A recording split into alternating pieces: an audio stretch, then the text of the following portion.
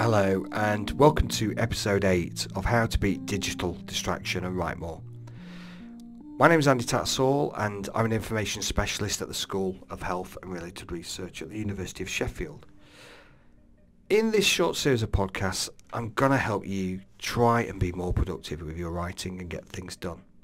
So in this episode, I'm going to explore the importance of filters and intrusion blockers.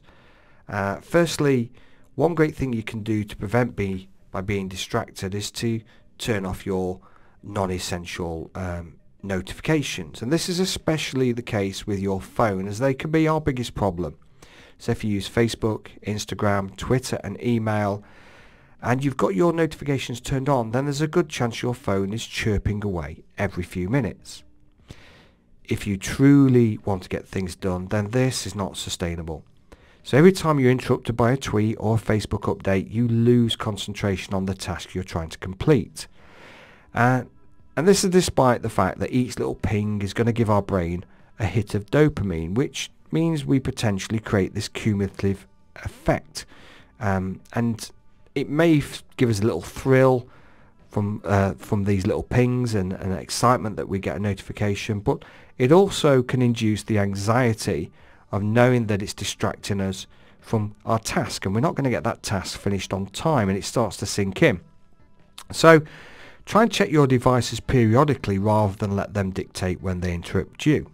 So it's about taking back that control of your technology, and experience will tell you that out of those thousands of emails and social media updates we get every month, we really see something truly urgent that needs attending to. We can also apply filters to our ears as we carry out work. So lots of people listen to music and spoken word when they work, and that can be really useful. It can very much depend on your personality as to the kind of thing you want to listen to, but some things are better than others.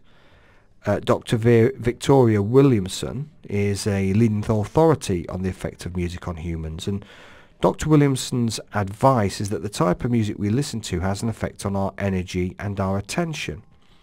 So firstly, don't pick music you know well and enjoy singing to, or music with lyrics that can impair your ability to focus. Picking something up-tempo can help you work at a faster rate, but there's no evidence that one genre is worse than another. So there's no evidence that heavy metal or jazz have a negative effect on your writing ability. It very much comes down to personal taste. I would add a note of caution for spoken word material, such as listening to a comedy or sporting podcast, as you will find yourself competing to listen to what is being said and completing that writing task. So you might find yourself in this state, as I've mentioned before, of continuous partial attention. I found that on more simpler, more automated tasks such as emails, spoken word content is okay, because in effect it becomes white noise. I might be listening to a cricket commentary, but I wouldn't be able to tell you the score or who is currently batting. So you have to kind of understand that if you're writing things, you may not be really hearing things at the same time. Music can be used to support your mood at the time of writing. So if you're feeling a bit anxious and you might want to listen to something more relaxing and soothing. If you're in the need of energy, then you might listen to some up-tempo music to kind of invigorate you. And if you don't want to listen to music or spoken word, then there's plenty of ambient sound websites out there. You can listen to anything from a running stream to the sounds of a coffee house.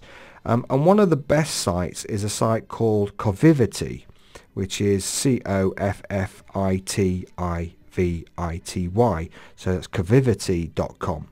And that's got a variety of background sounds that include a university campus cafe. There are plenty of apps for your smartphones that you can carry around that give an ambient soundtrack. And another option is to create something like a Spotify or an iTunes playlist and curate the music that helps you focus. You could actually create multiple playlists to reflect on your mood and your energy for the day. So up-tempo for when you want to get lots of things done. Down-tempo when you need to be more considered and more focused. So my name is Andy Tattersall, and you can find more about me and these podcasts through the links on this site. So thanks a lot for listening, and hope you have a very productive writing day.